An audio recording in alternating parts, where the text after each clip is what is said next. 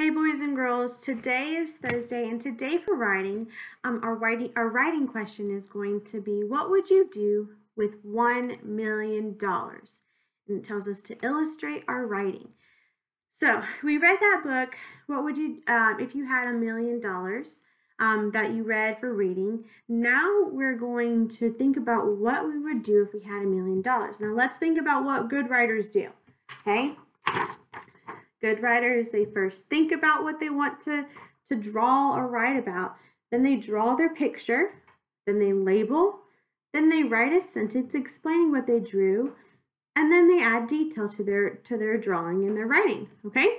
So let's start first. The first thing that we need to do is we need to think.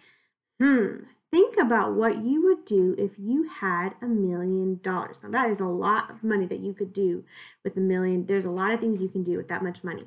So let's think here. So after we think, we're going to draw. So Ms. Gomez has thought. Now I'm going to draw. Okay? So let's see. Make sure that when we're drawing, you just kind of want to get what you have in your brain on your paper. Okay? So this is what I would do.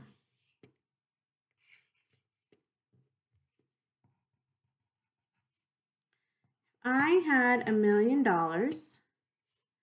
I would draw, or I would make and build the biggest garden for everyone to play in. Okay, I'm going to draw a garden. I'm going to have lots of flowers in my garden, okay?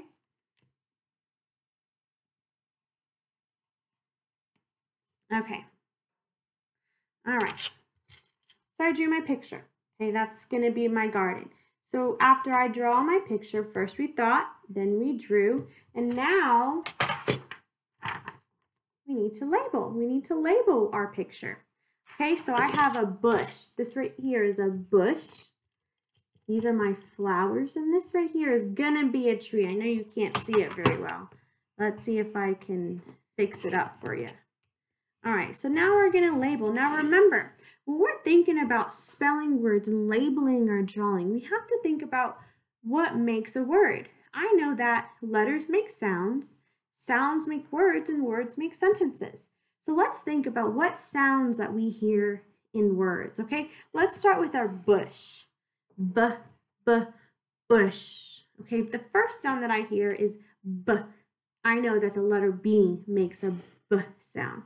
So I'm going to write b, b, u. Now this is tricky. You'll learn this when you're a little bit older, but this sound sh. That has two letters, and that is S and H. When you put S and H together, smush them together, you get sh. Okay, so I'm going to write S, H. Now flower. Let's think about that. Flower. What sounds do we hear in that word? I definitely hear an F. Full, full. I hear an L. Full. O. Flow. I hear W. I hear an R at the end, but there's a little sneaky E. E-R, flower. Okay. Now I'm going to think about writing my tree. Okay, so let's think about the sounds that we hear in tree. T, t. I hear a T in tree. T, t. R. I hear R. E. I hear E. Now this is a little bit tricky. Tree actually has two E's. You need to write two E's for tree. Okay, so I have labeled my drawing. I have a bush, flower, and tree. All right, so then let's go back to what we need to do, our steps. We thought about it. We drew what we wanted to draw. We labeled our picture. Now we need to write a sentence. I'm going to write what I would do. I would build a garden. All right, so let us write our sentence. Now this is a little bit tricky. A, O, U, U, L, D, D. Okay, I would build. B, U, I, U, D. Okay, I would build a garden. G. A. R. D. E. N. Okay, very good. I would build a garden. Miss Gomez accidentally put a capital letter B. We don't put capital letters in the middle of our sentence. So when I get done, I'm going to try and erase this, and I'm going to fix it to a lowercase b. Capital letters only go in the beginning and go to people's names. You'll learn that when you get a little bit older, but that's okay. So I would build a garden. There's something missing that goes at the end of my sentence all the time. It is a punctuation mark. I'm going to put period right here. I would build a garden.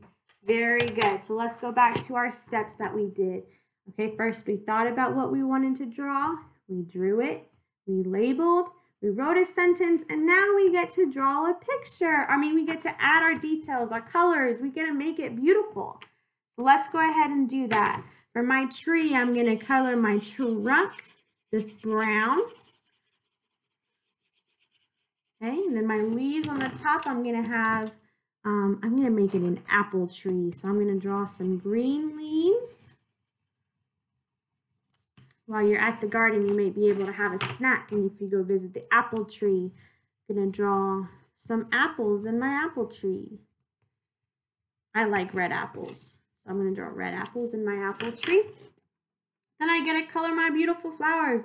I love flowers. I love all kinds of flowers. So I'm going to use this green pencil, or colored pencil, to draw the stems of my flowers. Then I'm going to draw some grass down in here. Now I can go back and add some pretty colors to make all my flowers beautiful. I love gardens so much because there's so many colors and so many different types of flowers that you can see. It's really fun. That's why spring is one of my favorite seasons, because everything starts blooming in the spring. So I think when people come visit my garden, they're going to love to see all the flowers and stuff after I built them. All right. And then my bush, I think bushes are normally green. So I'm going to use a different color green maybe, and I'm going to add a green bush to my garden.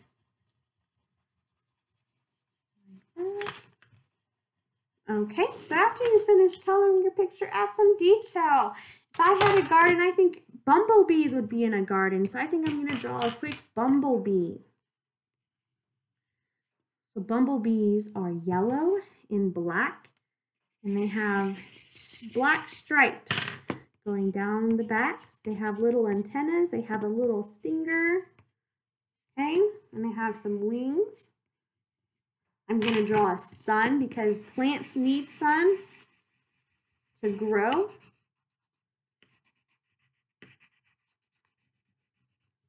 All right, there we go. I drew my picture. I thought about what I wanted to draw. I drew my picture.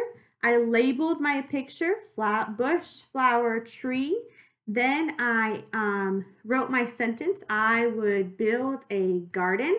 And then I went back and I added detail. I colored everything I drew, and I added 2 extra things. I added a bumblebee that you would probably find in a garden, and I added a nice bright sun to help our plants grow.